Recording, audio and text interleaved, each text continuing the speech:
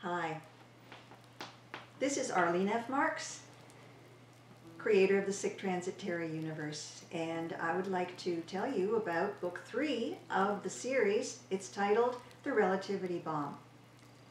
If you're following the series, then you know that Books 1 and 2 are self-contained novels taking place in different parts of Earth space with different sets of characters, but about the same time, spanning the years 2397 and 2398. Book 3 is the sequel to Book 1, and it's set in 2399. It brings on stage some of the characters who were mentioned in Book 1, but not shown.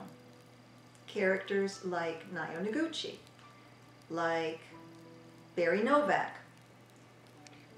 Barry Novak is not only the CEO of Securitech Systems, Inc.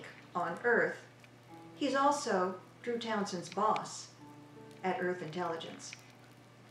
And right now, Barry's kind of nervous. Why? Because secrets are coming out. Secrets about Earth's ancient past. And unexpected relationships are being revealed. Hence the title, The Relativity Bomb. Because make no mistake, this information, it's explosive. It's going to change the way humans perceive ourselves, our planet, our place in the universe. Earth is not ready yet to know these truths. When an alien defector comes to Novak with information, he asks to trade an ancient document in exchange for asylum. Decoding that document reveals truths that are mind-blowing. So Novak does the only thing he can think of. He re-encrypts the information, he gives the defector a brand new identity, and he ships them both off as far away as he can from Earth to Daisy Hub.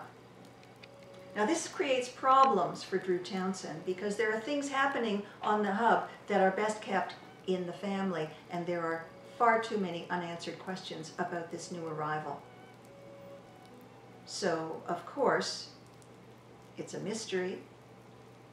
Townsend and his crew begin unraveling the newcomer's story. They start digging, and what they find, it's going to shock them. If you want to know what that is, you're going to have to read the book. Enjoy.